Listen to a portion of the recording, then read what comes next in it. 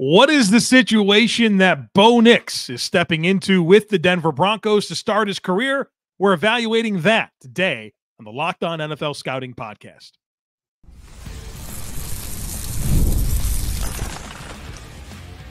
You are Locked On NFL Scouting with the Draft Dudes, your daily podcast for NFL and college football scouting. Part of the Locked On Podcast Network, your team every day. What's better than this? It's guys being dudes here on the Locked On NFL Scouting Podcast. We're the Draft Dudes. I'm Joe Marino from Locked On Bills. He's Kyle Crabbs from Locked On Dolphins. And we are your NFL experts here with you daily to talk team building across the league on the Locked On NFL Scouting Podcast with the Draft Dudes, part of the Locked On Podcast Network, your team every day. Want to issue a big thank you, shout out, and welcome to our everydayers. Those of you who make Locked On NFL Scouting your first listen every day, we appreciate y'all being here very, very much. Joseph, happy Friday, May 10th. We are, 9 weeks from training camp? Something like that. Be here before we know it. So we got a lot to do, including finishing this content series. Yeah, we do. Don't forget Mother's Day this weekend. It's important. Yeah. Do not dare forget Mother's Day this weekend. Those of you who it's applicable to all of us. It's one of those nice things about that holiday, right? We all got anybody one of those, who came right? into the world. Y'all got one of those, or else you wouldn't be here. So Don't forget. Let's get into Bo Nix. You kind of teased on our first show of the day that this might be a more interesting conversation because this is a very interesting team with the resources they haven't not had available. Nix is the 6th first-round quarterback, which set a record for first-round quarterbacks. So let's get into it with the coach. Isn't that crazy? We got the record for first-round quarterbacks in half the round. That's insane. In effectively a third of the round. Right. Like to get 5 in 2018, the Ravens had to trade back in and get Lamar at 32. Mm-hmm. we get this done in, was it 13 picks or something? 12. Denver was 12, and the Raiders were 13. If there was a 7th quarterback, the Raiders would have probably taken him at 13. Right. Brock Bowers was maybe the guy, though. Don't Don't let Terry and Arnold tell you differently. It wasn't no coin flip. Antonio Pierce said it was Brock Bowers all the way. You hear about this story? Did you see the story? Yes, I did. What a weird thing to put out there, and then what a weird thing to have to address if you're Antonio Pierce. Right. Yeah, Terry and Arnold. I probably would have just not called Terry and Arnold. Yeah, right. Nothing to say. Do nothing to call say. Every player they didn't. Do teams always call every player they didn't draft? Be like, hey man, we were real close. I would guess that never happens. Right. I would guess that never happens. So I would just not call the player he didn't draft. Would be how I would choose to handle that. So I digress. All right, we are evaluating Bo Nix across 6 categories: coaching, quarterback room, pass catchers, run game, offensive line, and defense. Scale of 1 to 5. 1 is a fail, 5 is amazing, 3 is in the middle, so that's average. So we will look at this team through those following lenses to consider how Bo Nix is set up to have success in his career. We will start with coaching. Head coach of the Denver Broncos, Sean Payton. I think the resume there speaks for itself. Was able to orchestrate an offense that produced the NFL's all-time leading passer in Drew Brees. And what I loved about that marriage was like they just did their stuff, man, and nobody could stop it. Like it wasn't this like revolutionary offense or anything like that. It's like, we are just going to execute. Drew Brees is going to make throws, and it doesn't matter. We're going to have different supporting casts all the time. We're going to make it happen. And then, of course, Sean Payton is really surrounded by a lot of very familiar coaches that he's had success with, whether that's the offensive coordinator, Joe Lombardi, who was with him forever in New Orleans. Of course, we didn't love the 2 years that he had with Justin Herbert in Los Angeles, but I think with Sean Payton, that's a really good guy to have with him. Pete Carmichael, part of this staff, who obviously was with Sean Payton forever in New Orleans. They have John Morton, who's the pass game coordinator, had that one fun season in 2017 with the Jets, and then that was about it, but a guy that's been around a lot in the NFL. And then their quarterbacks coach is Davis Webb, who if you talk to anybody that knows Davis Webb, they rave about this guy in terms of like his future in coaching. I can tell you the Bills offered them their quarterback coach job, and he wanted to play one more year. He wound up going to the Giants. And for this guy to like very quickly go from player to quarterbacks coach, everybody raves about him. And I think that's kind of a fun like layer to this. Obviously, he was the quarterbacks coach last year, but you have all this familiarity between Payton and Lombardi and Carmichael. And now here's like another set of eyes and a new perspective in the room. I think this is fantastic coaching for Bo Nix. Yeah, I really like this infrastructure a lot. And the foil of a promising but inexperienced quarterbacks coach to go with all the experience, like you just said, I think makes it very easy to embrace the entirety of the group that's going to be around Bo Nix. And look, Sean Payton's playbook just got its moment in the sun thanks to Chase Daniel this week. Did you see that? I saw it, but I didn't get a chance to watch it yet. So Dan Orlovsky was like, hey, here's my playbook from this year, and here's all the sections and all the information that rookies have to learn, and they teach it to you 3 times, blah, blah, blah, blah, blah. And then Chase Daniel was like, all right, here's my Sean Payton playbook. And Dan did a lot of macro. Let's do the micro. Here's one play and all the things that you need to be accounting for in one play in the install from Sean Payton. And it's like a 4-minute video. And it gets into the play call and how it's gun, king, which is the personnel grouping. And then there's a run call with a motion for the F back that then you can kill based on what prompts you to kill. And then you get into the passing game and the tags for the passing game. And it's very, very good, like NFL West Coasty lingo 101. And I think that's the thing, as I've kind of got back into that kind of content consumption and football education at this time of year, which is really the only realistic time that there is to do that. A lot of J.T. O'Sullivan QB school type stuff for me, a lot of the courses that he has. The more answers that you can provide on any given play, the better. And I think that's the thing where I liked what you said about the Sean Payton offense. It was nothing revolutionary, right? It was, we're going to provide the quarterback with as many answers as possible to as many problems that could be presented as possible. And at the line of scrimmage, he's going to diagnose the defense, make a proper post-snap reaction, throw the ball to the right guy, and we're going to have crazy numbers on offense every year as a result. Yeah. And I think that with time, if given time for Bo Nix, can be plenty replicatable, not to the same degree as what it was with Drew Brees, because nobody wants to put those expectations on anybody. But I like this group a lot. I give this a 4.25. 4.5 for me. Okay. Was it Ryan Tannehill on Hard Knocks? Who? Maybe one year the Dolphins had him. And do you remember him with his wife? Come on, this is actually a good story. With the index cards, like going through the plays. If I was an NFL quarterback, so. my poor wife, yeah, she'd be doing that all the time. We'd have to be able to get it figured out. I'm sure learning strategies got to be a big deal with these quarterbacks. So that's a good transition to the quarterback room, Kyle Crabbs. Yeah, the quarterback room has a lot of inexperience in it. You have a player. Well, time out. These are the future kings of the AFC East, Kyle Crabbs. Zach Wilson and Jarrett Stidham. We're supposed to run the division.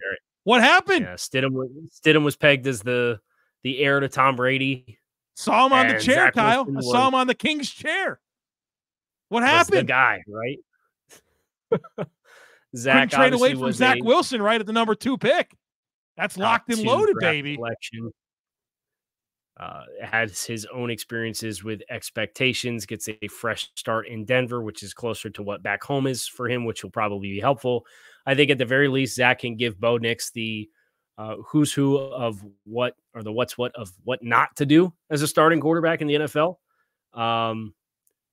But in the same way that you alluded to when talking about Minnesota on our last show, and McCown as the quarterback's coach, I think Davis Webb serves as the mentor here that he does not have in Jarrett Stidham and Zach Wilson. Davis Webb's been around some success, which is good. But you can't love this, right? You can't love Zach Wilson, Jarrett Stidham, and Bo Nix as your quarterback room. Your redeeming player is Stidham, who has at least he has a year with Payton, right? Last year, if I'm not mistaken, was he part of this team? Or am I okay? I want to make sure I'm not whiffing on that. I give this a 2. I gave this a 2. Yeah. All right, we got pass catchers, run game. That's coming up here in just a moment. So be sure to stick with us. Let's get straight to the point. You want to grow your portfolio to deal with the rising costs of inflation, to pay off your debt or your mortgage, pretty much anything standing in the way of you and financial freedom, right? With Yahoo Finance, you can get access to the news, data, and tools that you need in order to help you reach that financial freedom. For more than 25 years, Yahoo Finance has been the brand behind every great investor. So whether you're a seasoned investor or looking for that extra guidance, Yahoo Finance gives you all the tools and data you need all in one place. They are the #1 finance destination, producing a holistic look at the financial news cycle, including breaking news, original editorial perspectives, analyst ratings, independent research, customizable charts, and so much more. With a community of over 90 million users each month, their real strength is helping you on your financial success path. For comprehensive financial news and analysis, visit the brand behind every great investor, yahoofinance.com, the #1 financial destination, yahoofinance.com. That's yahoofinance.com. Passion, drive, and patience, the formula for winning championships, is also what keeps your ride or die alive. eBay Motors has everything you need to maintain your vehicle and level it up to peak performance. Superchargers, roof racks, exhaust kits, LED headlights, and more. Whether you're into speed, power, or style, eBay Motors has you covered. With over 122 million parts for your #1 ride or die, you'll always find exactly what you're looking for. And with eBay Guaranteed Fit, your part is guaranteed to fit your ride every time or your money back. Because with eBay Motors, you're burning rubber and not cash. With all the parts you need at the prices you want, it's easy to make your car the MVP and bring home huge wins. So keep your ride or die alive at ebaymotors.com. Eligible items only. Exclusions apply. eBay Guaranteed Fit only available to U.S. customers.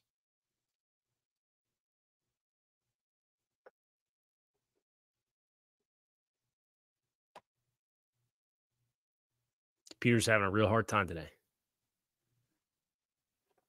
Transitions don't want to roll. It's all right. We're back, and we're talking about the running game for the Denver Broncos next here on the show. And we'll get into the offensive line separately. But I think the conversation for the running game probably starts with the offensive line when you consider Garrett Bolles and Ben Powers and Quinn Miners and Mike McGlinchey as all tenured starters from last year's group. They obviously lose Lloyd Cushenberry in free agency to the Titans. I think he got $12.5 million per. I think it was a 4-year, $55 million contract. Yeah. The total contract there. So Luke Wattenberg, Alex Forsythe, kind of your contenders to step into that spot. The backs behind it, Javonte Williams, a year removed from coming back off of a significant injury. Hopefully he gets a little bit more of his burst and juiced back. You have a really nice third-round back who can pass protect in Samaje Perine. And then you have a 5th-round pick in this year's NFL draft in Audric Estime from Notre Dame. A really physical player. Long speed's not what he's known for, but fairly agile for a player of his stature. And then Jaleel McLaughlin showcased a little something for the Broncos last year. I know that's kind of a role player that the Broncos fans are really excited about. So I think there's some depth to this backfield, which can help them. And I would say them not doing more to add to this room gives me a level of confidence in their confidence in Javonte Williams to continue kind of rounding back into form, because he was so exciting as a rookie. And then, of course, the ACL, week 4, week 5 in 2022 came back, had moments, but didn't seem to have the same pop that you're used to seeing from Javonte Williams at North Carolina. And then, of course, with Denver. We'll do the offensive line when it's time to do the offensive line.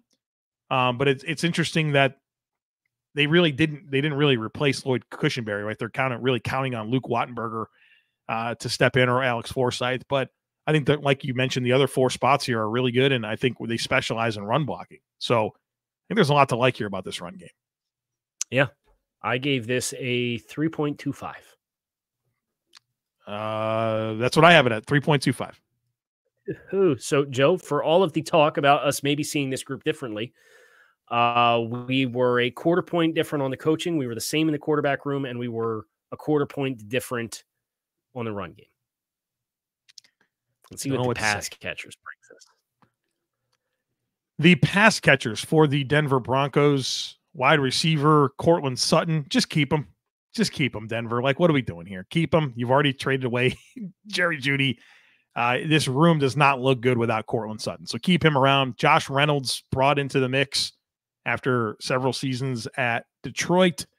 Size, body control. I think more of a wide receiver 3-4. Marvin Mims seems like he's making plays every time he gets a chance to.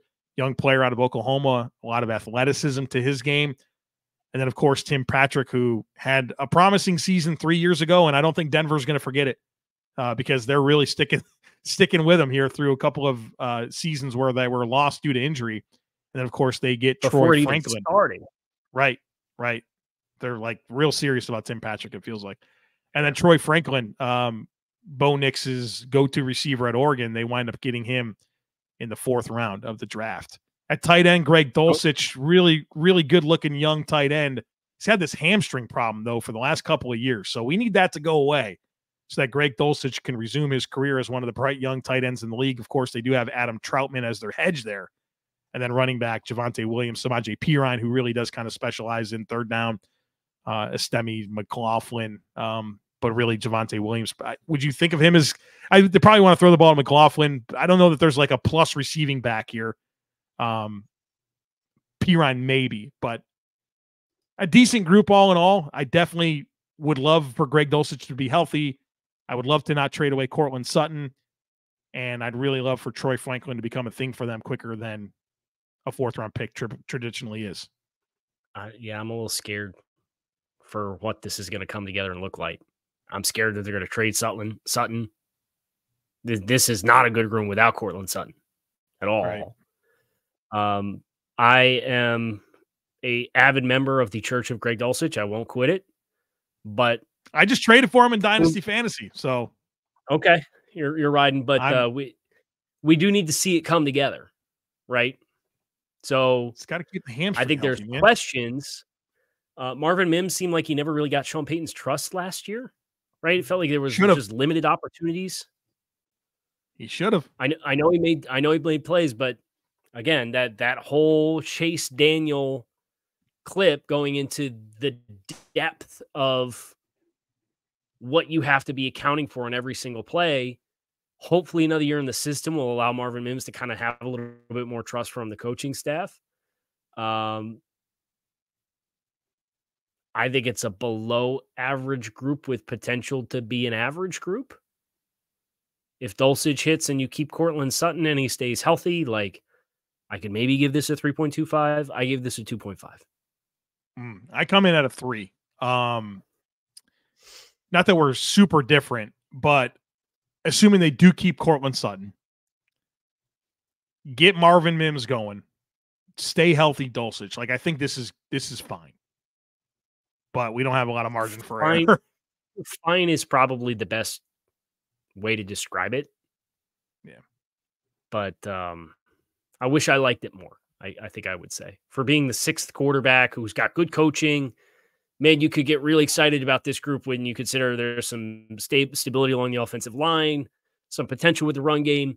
I would really love it if you had what you felt was like an asset to the, maybe not necessarily the extreme of Minnesota or Chicago, but Atlanta. One more piece. Yeah, one more good piece that I think they're missing. Yeah. I think it would give me a little bit more peace of mind. So, and they might be losing one in Cortland Sutton. Yeah, don't do it. Don't trade them. All right, offensive line defense coming up. And then, of course, our final tally here is we will conclude evaluating these first-round quarterback situations. So be sure to stick with us. Today's podcast is sponsored by BetterHelp. Sometimes we all need the opportunity to get something off our chest. Big or small, certain things can really start to get to you. And it's important to let that out, especially to someone who's unbiased on your life. Therapy can be different for everyone. Most of us have bigger problems than what's going on with our favorite sports team, and it's important to get things off your chest every once in a while. Therapy is helpful for learning positive coping skills and how to set boundaries. It empowers you to be the best version of yourself. It's not just for people who've experienced major trauma. So if you're thinking of starting therapy, give BetterHelp a try. It's entirely online, designed to be flexible and suited to your schedule. Just visit betterhelp.com/lockedon. That'll get you 10% off your first month. That's BetterHelp, HELP.com/lockedon.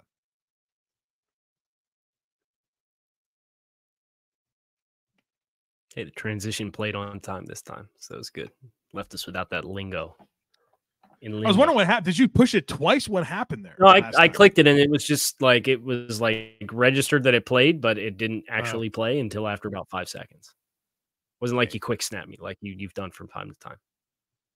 I've been trying so hard to not do that. I'm like, and coming up in just a moment, Sobe, Kyle pushed the button. Yeah, we're good. We're floating around producing this thing, doing a couple things at the same time, but that's okay. We're going to get into the offensive line, which we've already teed up a little bit for the Broncos. The dynamic here that's different is the departure of Lloyd Cushenberry, but correct me if I'm wrong, but didn't Denver not have any starters miss a game on the offensive line last year? Really? Okay, so here you go. You had Garrett Bolles played 1,072 snaps offensively. It was 100% of the offensive snaps. Lloyd Cushenberry played 1,069 snaps, so he missed 3 snaps. Ben Powers played 1,067 snaps. That was 5 snaps. Quinn Miners played 1,037 snaps, so that's still 97% of the snaps. And then Mike McGlinchey, the 5th starter, played 946 snaps. So I guess he missed a game. He played 88% of the snaps. Yeah, he missed 1 game. So their entire offensive line missed 1 game last year. It's very helpful. Must be nice. Must be nice. Mr. 13 different offensive line combinations last year. Got crumb bums out there playing. The Panthers might in the what is the Jets? What do we call this? Like where you're the Suck Olympics? The Panthers might have something to say about that. With what's that? The Jets had the most. It's the Jets. The Jets were horrible last year. I think they had 14 different offensive line combinations. Well, adding Tyron Smith to the mix and his durability. Yeah, great idea. All right, great anchor there. So a lot of stability with the offensive line, except for we did lose Lloyd Cushenberry, a bright young center. And the plan is kind of sticking with some players that we have here. And Luke Wattenberger I always say Wattenberger. I don't think that's true. It's just Wattenberg. I always do that to him. And then, of course, the Alex Forsyth to the mix. Obviously, you've downgraded there. I think you're hoping that looks like you got a star in the making here in Quinn Miners. He's probably going to get all the money after this season, right? Yeah. The next $100 million guard, Quinn Miners. Yeah. And then you're paying McGlinchey and Powers market deals, and Bolles continues to be a reliable player. You're really solid at 4 spots. Just a matter of this center can step in and hopefully be seamless for them. And even if it's not seamless, I think he is a different kind of player, right? Out of Washington, was 6'4", 300. Cushenberry's a little bit more of I'll say a power center, but there's a little bit more physicality in his game. But I think the familiarity will help. And that is a spot where if you have strong players around it on either side, as long as your football IQ is in line, and I have no reason to not believe that for Luke Wattenberg, I think he'll be okay. Do I think it's a downgrade? Yes. But I think the complexion of the offensive line, you love the steps that Quinn Miners has taken. Garrett Bolles has been a long time staple there. I think this is there are 2 big offseason additions last year, which obviously they gave all the money to Mike McGlinchey and Ben Powers. You maybe wish there was in a vacuum better players for the money that you were giving them, but I think the total sum is a good offensive line, which is why I checked in with them at a 3.75. I think an important note for this offensive line, and maybe they've had their own celebratory party over this, they don't have to block for Russell Wilson anymore. And Russell Wilson is the quarterback last year that was responsible for the most pressure. That's the fault of the quarterback in the entire NFL, him. So could you have a Bo Nix quick trigger, at least based on what he was asked to do at Oregon, but also very good second reaction player. I think that's going to be a much more welcomed opportunity. Not having to block for that guy who invites his own pressure. I mean, him and Jalen Hurts are comfortable 3-4% higher than everybody else. Yeah, than everybody else. So, what'd you give it? Oh, that's an important part of this. I was so excited to share that. What did I give the offensive line? I gave it a 3.75. Okay, so we're on the same page there. It's almost like we were doing. I wish I liked McGlinchey more. I wish I liked McGlinchey more. In fact, the right tackle position. Did you see why he and Tremaine Edmonds didn't get third round? Yeah. Let's not do this. Well, yeah, fake because the NFL is counting fake money. Yeah, it's garbage. You better watch out for what's going on with your guys, man. Oh my God. Well, yeah, put Robert Hunt right on the bubble. He needs to play every game for Miami to get 3 for Robert Hunt now. But I guess my question is, they're counting restructures as new contracts, and we're not going to get into the whole thing right now. But I did want to ask you the question. They're counting restructures as new contracts, where it's the total. They count the total cap collection, but only the active and non-void years of the new contract after the restructure. Right. That's not how void years work. Right. I think Brandon Beane has a legitimate gripe about this whole thing. And I get the argument for not counting every year if a player's not under contract to play. But if a player's not under contract with void years, all of the money accelerates to the first year that they do not play for the team. So why would you not count the first year, the first void year? Because it's guaranteed, unless there's a contract extension, it's guaranteed that money is going to toll in the third year when you're calculating the average of the contract. There's not a good answer for it. Like Eric Armstead, his AAV when he restructured with San Francisco was $28 million because he had 2 years and then they put void years on the back end of it. Like, what are we doing? Yeah, they got hosed. They got hosed on a third round pick. What are we doing? By the way, Mike McGlinchey, the right tackle position for the Broncos, 7th highest pressure responsibility of pressure is the right tackle situation of all offensive tackles. Right, he was like the 7th of all of your team's pressure. The amount that he conceded was the 7th highest of any offensive tackle in the NFL last year.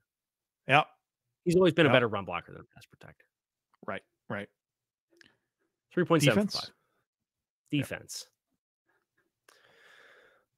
All right, so they trade for John Franklin Myers for a bag of peanuts. I think that's a great ad for them. They got DJ Jones, Zach Allen. They bring in Cody Barton to go with Alex Singleton after losing Josie Jewell. They got some youth with Baron Browning, Nick Bonito, Jonathan Cooper, Jonah Ellis as a 3rd-round draft pick. They got a type on the edge, right? And they continue to go after it. They've moved on from Justin Simmons. The 2 bright spots in the secondary are obviously Pat Surtain and Jaquan McMillan as the nickel. Really showed up in a big way for them. I think that's a player that they have every right to be very excited about. I'm going to be honest. I don't really like the back 7. We got worse there for sure, right? Yeah. Yes. And I know Simmons is slowing down, but if you ask me, like, hey, who's definitively like your assets in the back 7? Say like Alex Singleton's an adequate level starter. Surtain's one of the best corners in the game. There's no question there. Mm-hmm. And then Jaquan McMillan's like a pleasant surprise at nickel. And I know Caden Stearns has flashed a little bit. I think they grossly overpaid Brandon Jones to not know what he's doing back there.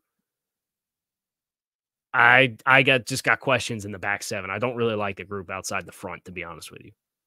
You should. And like Damari Mathis was such a problem for them last year. They wind up putting Fabian Moreau in, and that wind up being helpful. And then we really didn't do anything to help that. Like, we're going to sign Levi Wallace, who was a liability for Pittsburgh. They need Riley Moss to become a thing as a 3rd-round pick in 2023. Like, that needs to happen here. Desperately. Just to provide some stability here.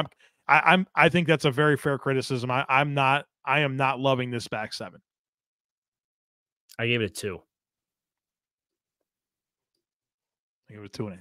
So I'm a little higher because I kind of like some of their front. I like their mix of rushers. Surtain, you kind of ruin a guy like Surtain without having anybody near him, right? Like, Okay, we just Right. won't It throw at becomes so Surtain easy because to everyone mitigate. else is available. Yeah. Makes it so easy to mitigate him. What's the point? Yeah. Yeah, we got to get this tightened up All right, back so here. you thought fairly highly of this situation for Denver. You gave it a 19. Is that what? So what are you? Can you read back the grades? Okay, maybe I got something wrong. 4.5 coaching. Yep. 2 for the quarterback room. Yes. 3.25 for the run game. Yep. Okay, that's where I had it. Okay, go ahead. Keep going. 3 for the pass catchers. Mm-hmm. 3.75 for the offensive line, and then a 2.5 for the defense. That's right. I bumped it in our conversation. I bumped one of the. It was a run game. I bumped it up 1/4 point. Got it. And I just forgot to log it on my end. So you gave it a 19, which is, I mean, it's tied with New England's Drake May. It's behind Penix, McCarthy, and Caleb Williams in that order for you. So it's tied for 4th. But there's a significant amount of separation between that and the Washington situation for Jay Daniels. Yeah. Is that our big takeaway coming out of this project? Is like Jaden Daniels very clearly in the worst position of all these guys? Yes. Because I mean, everything else is fairly close. 5. Right. I was lower than that. I was 14.5. Yeah, Daniels was a 14.5 for both of us. Our next lowests were, I have Denver next lowest, but it's still 3.25 points higher than Washington. And I've got Drake May and New England within 0.5 point. And you have them equal grades. So I think, can you do the math on this real quick? My 1 to 5, Penix to Nix is separated by what? Like maybe 2 points? 1 to 5 is 2.5 points. But 5 to 6 is 4.5 points. Yeah. And my 1 to 5 is separated by 3.75 points, and then it's 3.25 points down to 6th. So it's at least the very top to the next to last is at least equidistant. And I'm rounding here. No math people come at me there because I know that's not exact. It's essentially equidistant 1 to 5 from 5 to 6. You've taken a commanding lead in the more generous grader. Commanding. Taking command. Fitting. Taking command. A 0.07 lead. Your average grade through 27 situations now is 18.95. My average grade is an 18.88. So I have 5 of these 6 situations is above average based on my historical grading. Yes. Now I will say this is where you get into mean, median, and mode, right? Are you familiar?